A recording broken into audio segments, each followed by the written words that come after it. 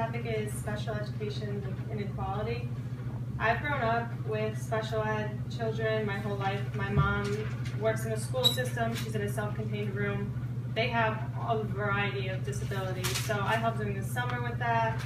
I help during school breaks. I've been part of Best Buddies and Unified Sports. So that kind of gathers what people would call average children with those who are special needs. And it really it bonds them and it builds friendships that they might not have the opportunity to form on their own, because everybody has their own ways of meeting people and some aren't the most skilled at it. In the US, there's been studies showing how poorly treated special ed children are. There's only been about 10, but the connection between bullying and developmental disabilities is really huge. I have that studies found children with disabilities are 2 to 3 times more likely to be bullied than their non-disabled peers. I think we need to educate the general public in order to fix this. It's really important that they see special ed children are the same as average children. They're humans, they have the same feelings. They even a lot of times have the same thought process, so they can't express it. So something we really need to work on.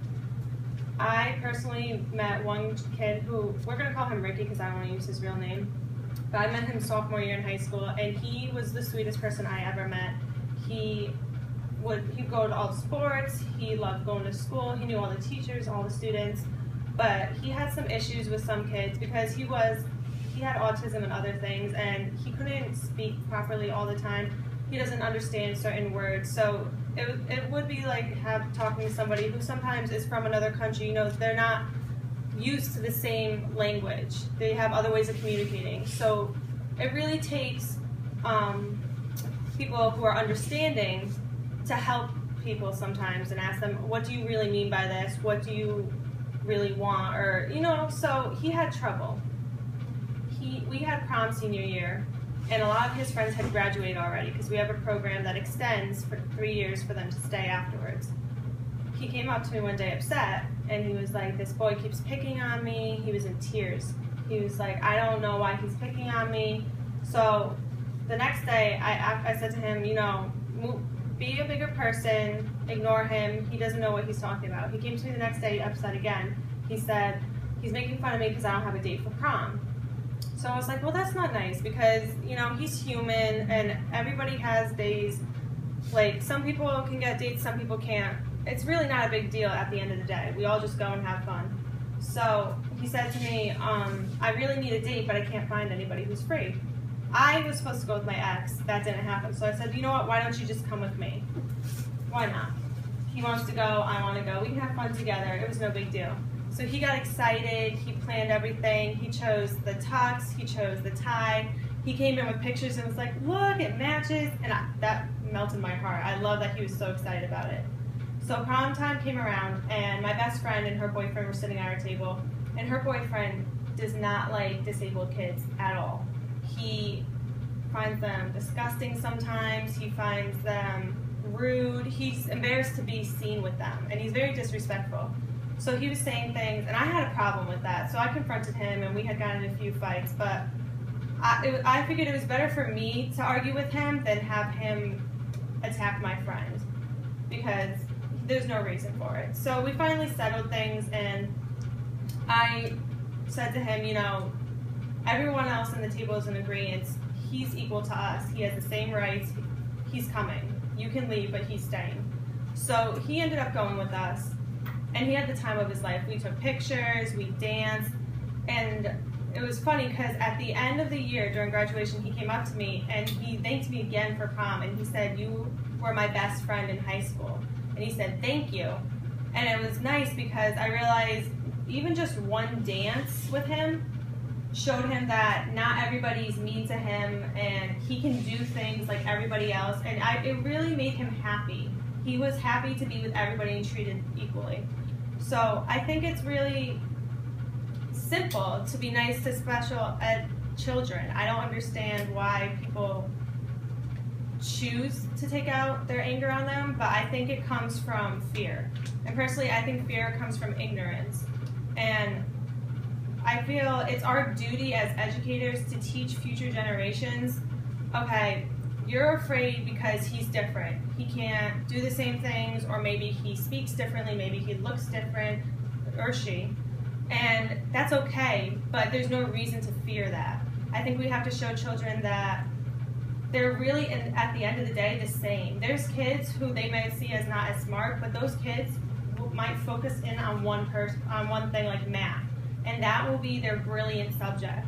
And it's amazing what kids can do with special needs once you get to know them, honestly. Even physical needs, like anything that's off, there's Special Olympics, there's so much that they can do that is really the same as what we do, just in a little bit of moderation or, with assistance, and it's great for them. So I think, honestly, it's our duty to do that, because there's even people who are older than them. Like, I know there's parents and grandparents who have the same fears, and they're going to continue to teach the next generations what they already know. So if we don't change that, where's the growth going to occur? So I think that's really important.